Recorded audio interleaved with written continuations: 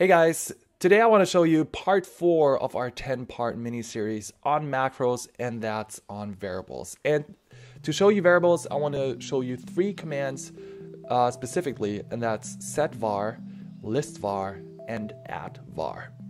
So let's not waste any time and jump right into it. And the first thing I want to show you is SetVar. And I already went ahead and prepared a small macro. So let's just take a look at these 3 commands over here. The syntax is pretty easy. You just go setVar followed by a $sign plus a variable name, and in this case I have the user input some values. So this simple macro actually takes an object type, then a source ID and a destination ID, and then it copies that whatever it is from the source to the destination. And that last part I'll explain in a second. So now when I execute this, I want to say macro, because that's the object type I want to copy. I go source is 23, and then the destination is 25. All right, and now what we can see is something really weird and disturbing. We can see over here that our input worked the way we expected it. We input macro and then 23 as the destination, 25 as the source, vice versa. And it all worked out. It went copy macro 23 at variable collision. And so that's where our second our second command for today comes into play, and that's called ListVar. And I'm just going to execute it like that, but you can see already it's a huge list.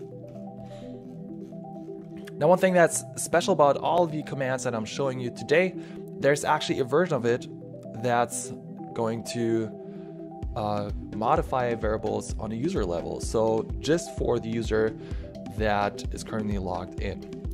Now, the version that I'm showing you is the global version. So like that, the variables are stored for every user on the console. Now that's important.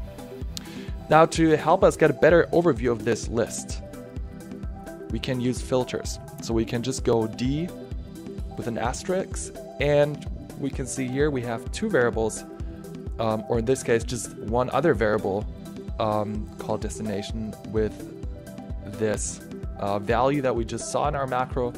What we can also do is ListVar and enter the variable name directly, and now we can see, all right, there is another variable that has a value in it that we didn't enter.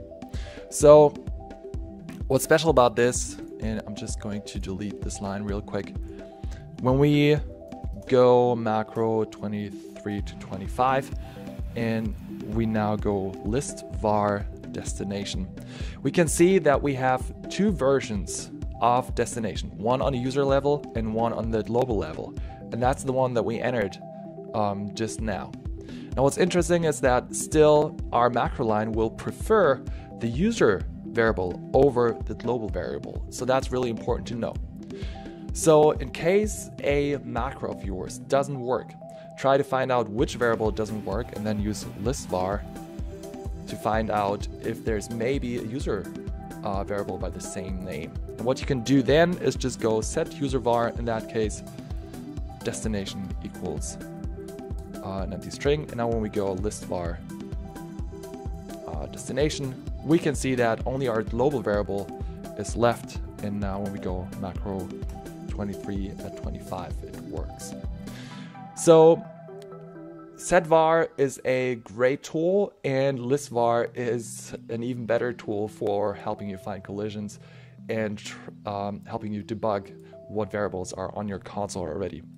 And that's exactly the reason for the line that you saw earlier. So what I did is I made sure that the last line of my macro actually deletes all the variables that I use in this macro.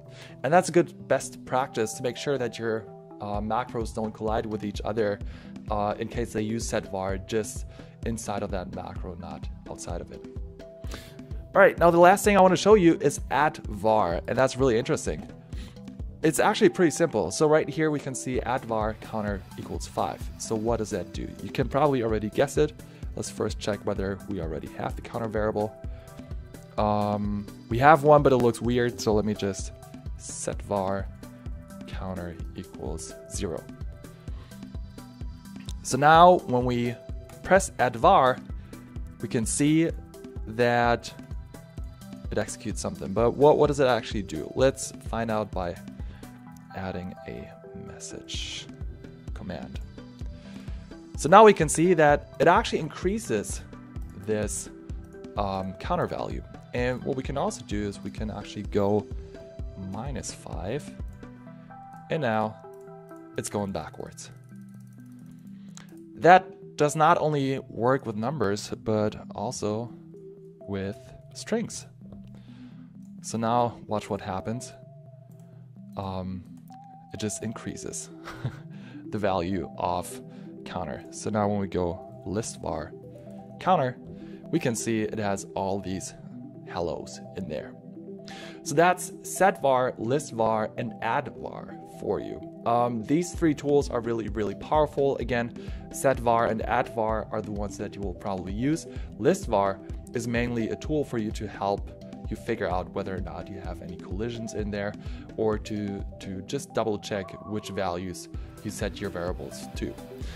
And that's pretty much all you need to know about variables. Thank you so much for watching. I hope this was useful to you. Make sure to download the show file in the video description, and be careful when you load it on a console, because the example is actually on the external screen.